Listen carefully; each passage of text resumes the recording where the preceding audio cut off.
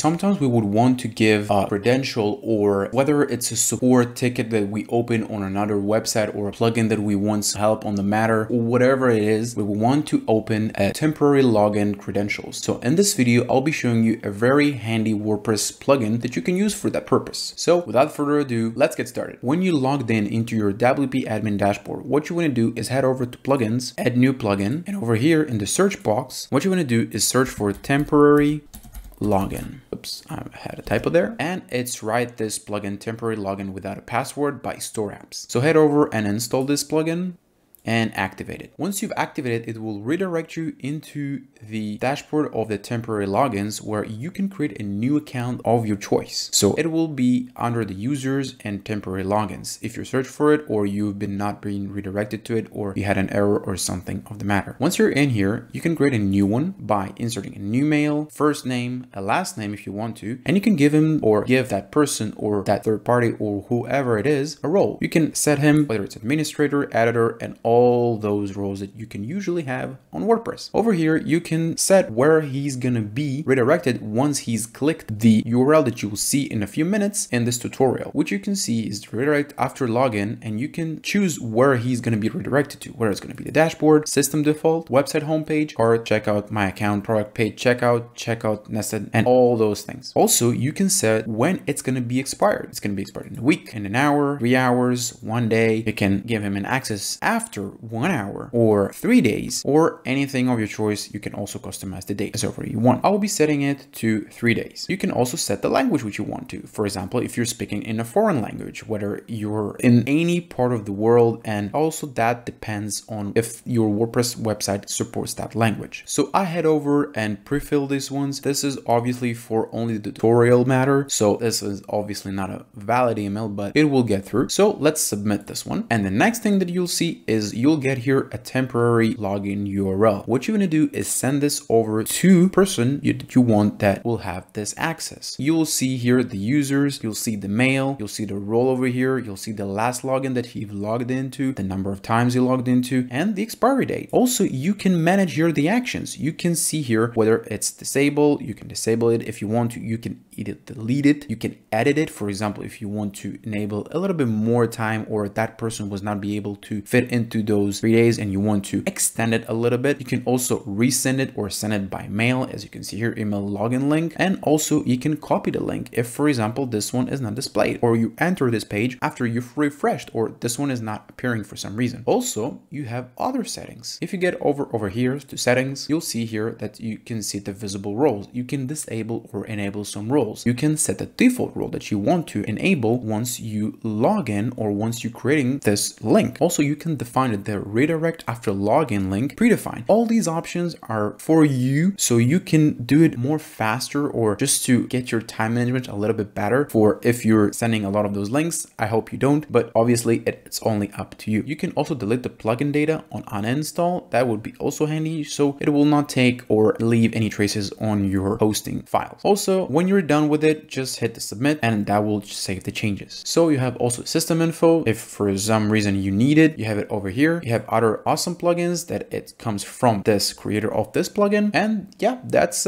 pretty much it. Now you know how you can enable or get this access or this time frame for this person or third party, whoever it is that you want to give this temporary login access. And if you like this video, I'll be really glad if you leave thumbs up. Really helps me. That means a lot to me. I'm making weekly tutorials, tips, tricks on the matter of WordPress, Elementor, and WooCommerce. So if you're into that, consider subscribing. And as always, I'll be seeing you in the next one.